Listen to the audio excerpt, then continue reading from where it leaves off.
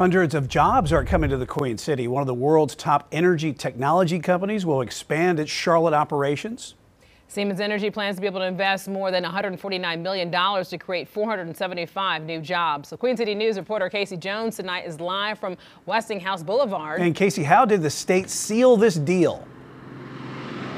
Well, Siemens officials narrowed the cities down to Charlotte, North Carolina, or Hutchinson, Kansas, for this new manufacturing facility that will create 475 new jobs. The state of North Carolina offered $10 million in tax incentives, which helped seal the deal.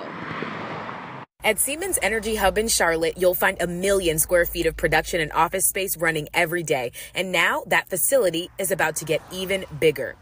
Siemens Energy has selected Charlotte for its advanced manufacturing facility producing large power transformers. The company will invest more than $149 million, bringing 475 new jobs to the Westinghouse Boulevard facility. There are more opportunities for high-paying jobs that will allow for people to grow in upward mobility opportunities up the corporate ladder. Number two, this also brings a diversified taxable investment to Mecklenburg County, in which the tax revenue generated from this project can go towards other programs from the county.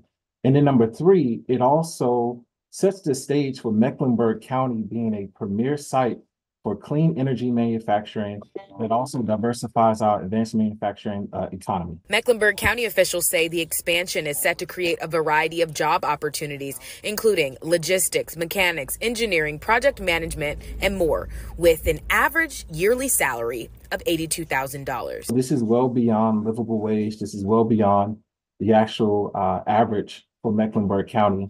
If Siemens Energy meets the requirements for job creation, retention, and salaries, the state will offer nearly $10 million in incentives. City and county incentives are expected to total $5 million, according to the North Carolina Department of Commerce. You'll notice that the state has really doubled down on the diversification of energy, not only for the production of the grid, but also how we utilize products, whether that's cars, whether that's appliances, or any other types of products that the state in general is producing.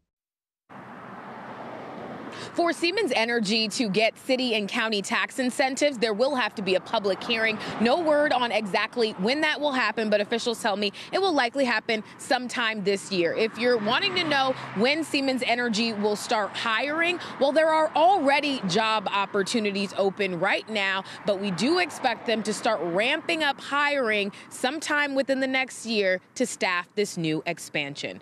Reporting live from South Charlotte, Casey Jones, Queen City News. Thank you.